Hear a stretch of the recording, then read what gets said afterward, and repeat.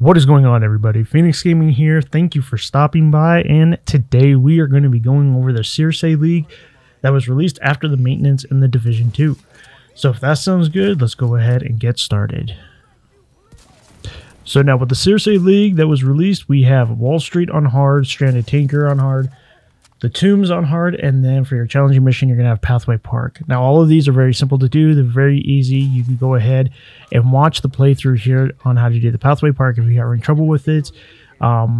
Again, you know, this is only on hard and challenging. The missions are very simple to get through. But if you do have struggles or you do have an issue with running these missions, by all means, we're going to go over a build that I used in order to complete them all in a timely manner. And then for your last two challenges with the Circe League, we are going to have Riker Elites eliminated and then the Cleaner Elites eliminated. Now, both of these challenges themselves are actually only 250 hostiles.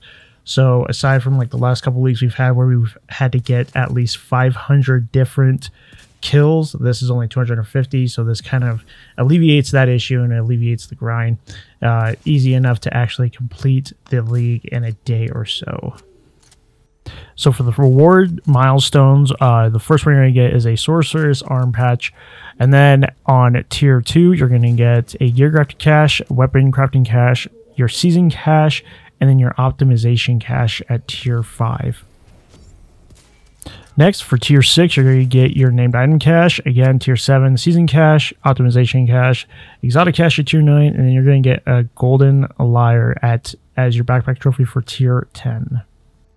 So now with the rewards out of the way, you know, let's go over quickly about what this league entails and what it's all about. So the setting for this is all going to be in New York. So you're going to be spending most of your time for the league in New York City, going about the missions and then going through the control points, which we'll go into a little further here in just a moment. But with this league, it's definitely different from the previous leagues that we've had, because a lot of the other leagues have been very specific regarding their challenges and their missions and what it is that you have to do. Like I said again, the last two challenges for the league itself are just, they're not hard, they're just time consuming, and you can get them done very easily, about an hour a piece apart, how efficient you think you can run it in. For myself, this took at least about 4 hours. I took times of breaks in between there, but again, it was very simple to do and very easy to do. Hopefully in the later year, you know, this year, next year, they'll kind of revamp these leagues. I would really like to see the leagues actually come back and be a little more challenging than they are now. The challenges, not so much, because the challenges are just that, they're challenges. But the missions themselves, you know, they're almost to the point of being pointless. But again, if you're a completionist, if you want to get the backpack trophy and the arm patches, or just have something fun to do, you know, this is going to be right up your alley. So with that, as you can see from the gameplay footage, you'll notice that I'm using a specific build. Now, I'm not going to show this build because I kind of want to make a separate video on the build that I'm running. This has the Achilles Pulse, using Mantis, and then using the Decoy. But if you want to see this build that I'm currently running in the gameplay footage, then definitely let me know in the comment section below. I'll go ahead, get that ready, post it up for anyone that is actually very interested in seeing how the Achilles Pulse works after doing the manhunt.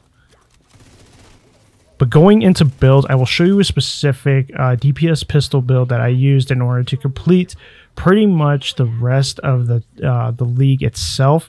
I will come in very handy specifically for the control points, and we'll go into that now.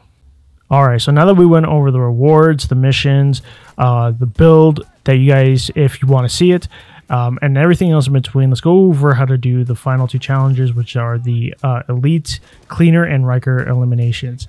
So with this, as you can see, I'm running Widow's Web at control point 4 in New York, and this is going to be the best way that you're going to be able to complete this challenge. Now, this is the best because your nearest safe house is Trinity Church. This will allow you to, you know, eliminate the first wave, eliminate the boss, and then go into the second wave, eliminating only the boss in the second wave, and then fast traveling back to that safe house.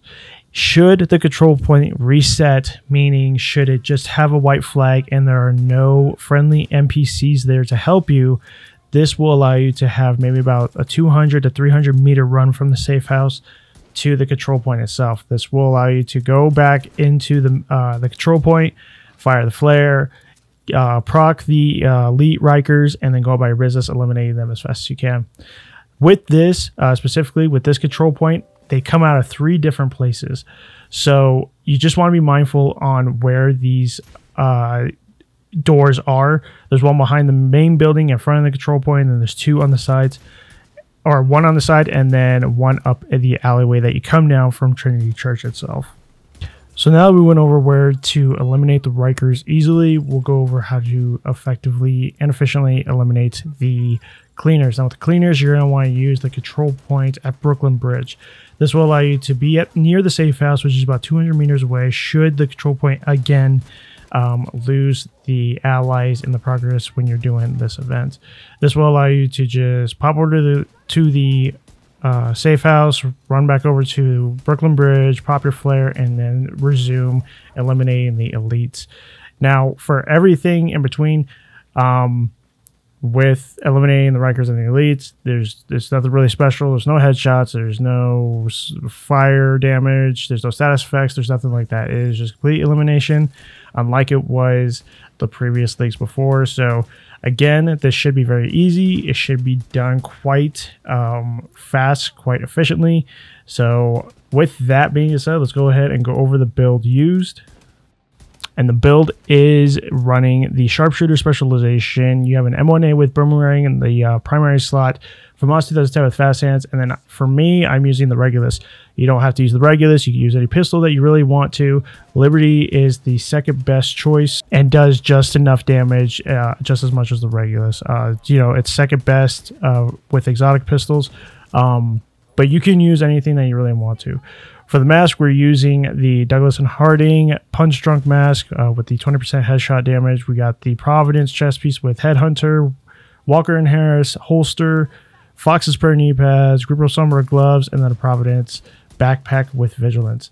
If you want a further detailed layout of this build, I'll go ahead and link the DPS build video I made a while back in the comment section below, so definitely check that out if you still want a better understanding of how this build works so that you can use it in your challenges for this league. But other than that, guys, that is the league in a nutshell. Very simple to do, very easier than the previous leagues that we've had before. And again, thank you so much for the support on the channel. We're growing. We're almost approaching 2,000 subscribers, which is awesome. You know, and the Division 2 was built completely around this channel, but you know, that's not to say more stuff is going to be covered in the meantime. But again, guys, thank you so much. Definitely to further your support, you can go ahead, like, share, and subscribe to this video. You can also follow me down on Twitter. My handle is down there in the bottom left-hand corner. I really hope you get your league done. We have a lot of stuff in the future going on ahead. And again, guys, thank you so much for the support. I really hope you enjoy the league this time around, and I will catch you around in the next video. Take care.